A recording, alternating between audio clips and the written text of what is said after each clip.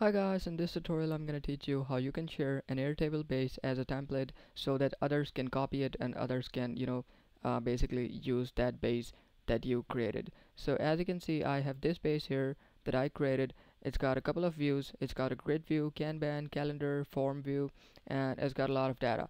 So let's say that this data is very important and this data is very organized and I have to share it with my colleagues or whatever.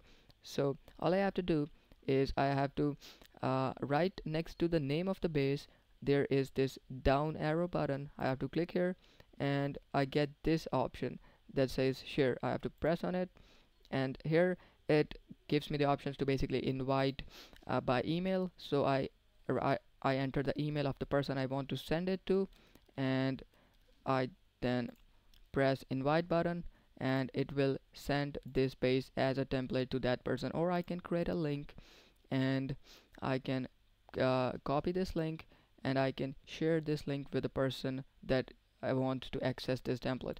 I can give them creator access, so they will be able to fully configure and edit this page. I can give them editor access, so they can just edit records but they cannot configure. I can give them commenter or read only. But since we want to, share it as a template, so it needs to be fully customizable. So we have to give them creator access. Okay, you have to make sure that you give them creator access.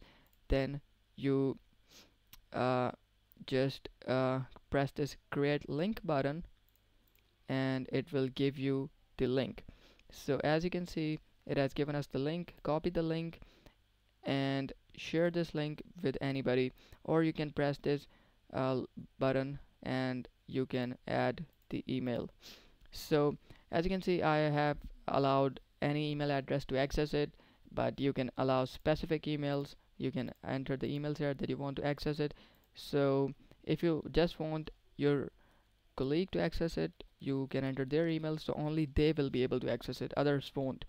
But I want to keep it as a template, so I want to anybody to access it, and that's perfect.